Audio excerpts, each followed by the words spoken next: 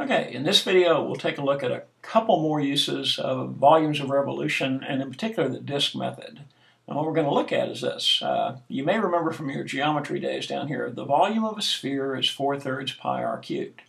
Now if you're like most people, you were just given that formula and told that it works. But suppose you wanted to derive this formula to show where it comes from. And you can actually use volumes of revolution to do this, so let's just do that real quick. Now to start with, just a reminder, the volume of revolution around the x-axis is equal to the integral of pi times f of x squared dx. And if you need to, watch the previous video and it will show you where this formula came from.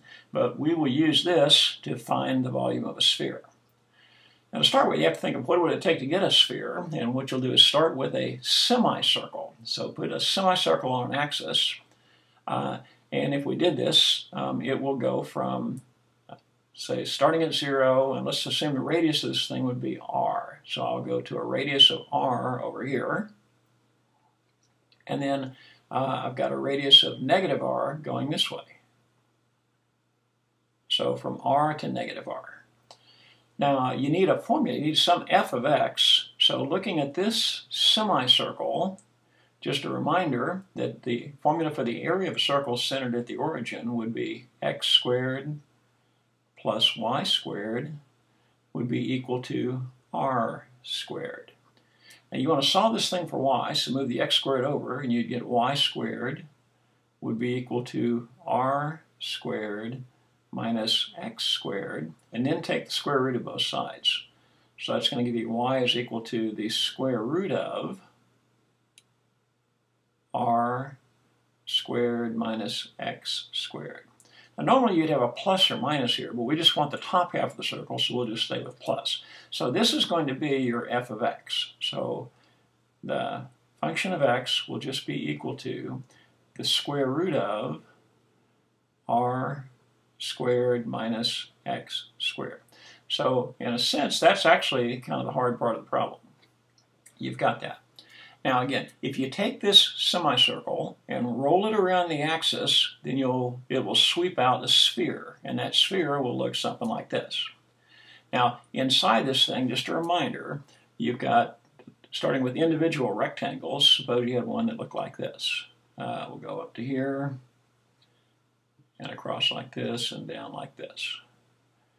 So this would be one rectangle. Now the height of that rectangle is f of x, and the thickness of that rectangle would be dx. But if you took this rectangle and rolled it around the axis, it would sweep out a disk just like it did in the previous video. So we'll do that real quickly. It'll sweep out a disk that looks something like this. Then you go over here, and then here's the other part of it.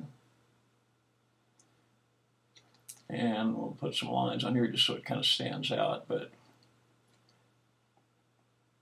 Okay, but here would be a disk inside this thing that goes like that. So there's a single disk. And again, if you added up all the disks in there, you'd have one. So that's where this comes from, pi times f of x squared. So the volume of a single disk would be the radius of the base times dx. So with that now, let's go ahead and solve this thing. Now what we're going to do is integrate it from negative r, straight across like this, to r. So when you set up your formula, it'll just be the volume would be equal to the integral from negative r to r of pi times f of x, but f of x is equal to the square root of r squared minus x squared, and then that entire thing is squared dx. So you've got that. Now the first step is just go ahead and I'll move the pi to the outside, so I've got the constant pi times the integral from negative r to r. And the first thing to do is just square this thing. Well, what happens is the square and the square root cancel out, and that just leaves you with r squared minus x squared dx. We have to think of this as being, in these problems, x is the variable, so you can treat r as a constant. So the volume would be equal to pi. And again, treating that as a constant, the antiderivative of that would just be r squared times x. So find the antiderivative. and this would become r squared, and just add an x, minus, and the antiderivative of this one would be x cubed divided by 3, and you're going to evaluate that from negative r to a positive r.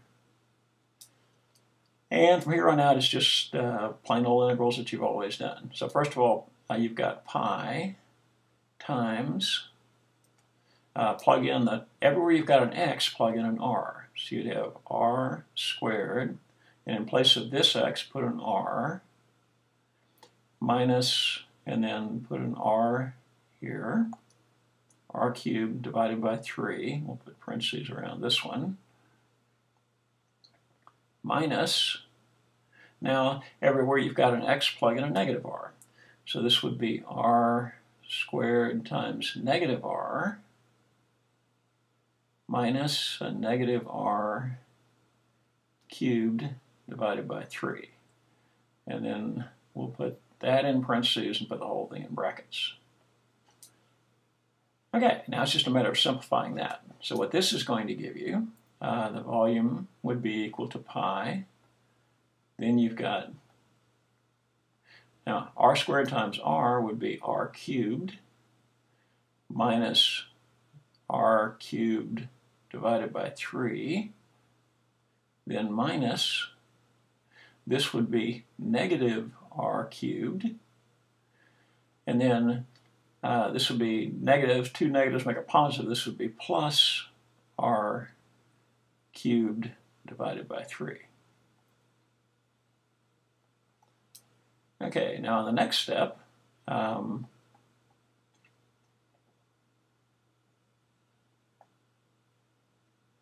okay, think of this as being 3r, put both these over 3. You'd have 3r cubed, and we'll just go ahead and put that step in here. So you'll have 3r cubed divided by 3, divided by 3. So put both of those over 3, and then do the same thing. Multiply this one by 3 over 3, and you'd have this.